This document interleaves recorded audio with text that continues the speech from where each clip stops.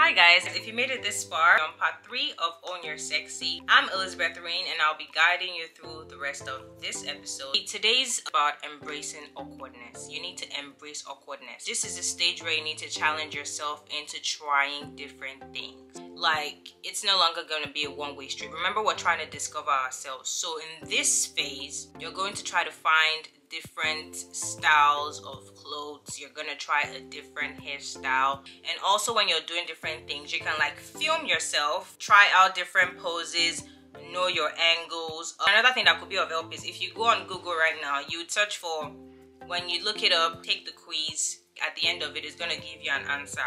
Whenever you get that answer, Google celebrities or Google people that fall under that trait, and that's how you get the sense of style that people who are similar to you wear.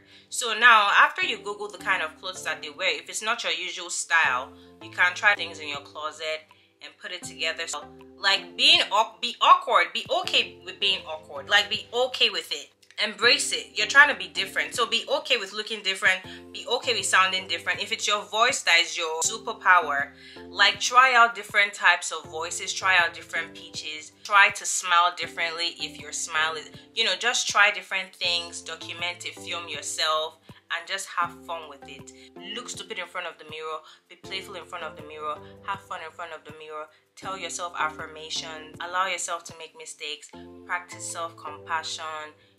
Just be free. Act like there's nobody else in the world that exists. Mute the world and, just embrace everything that comes with the face of being awkward. Everything still leads us back to owning our sexy.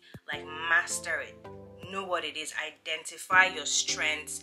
Know your weaknesses. Like, be accepting of yourself. Nothing good ever comes easy, okay? So you need to master these things. Like, you need to know these things. You need to oil your skin differently. You need to try out new shoes if your feet is your selling point, and just be more confident and be okay with it. That's pretty much it. Whenever I take pictures, my friends call it, you're pulling it all on yourself. So when I take a picture, right, I'll look at the picture, hype myself, and even after I post the picture, if I decide to post it, I'll still hype it. Even if it doesn't have likes or anything like that, I still tell myself I did a good job. You need to always try to reassure yourself. Even though the audience doesn't agree with you, you need to always be in agreement with yourself about how you look and how you feel, okay? So that's that. Alright, my two favorite hairstyles have to be ponytail and maybe when I do a fro. So I already know that's the it look for me. So find out what your it look is when you're embracing awkwardness.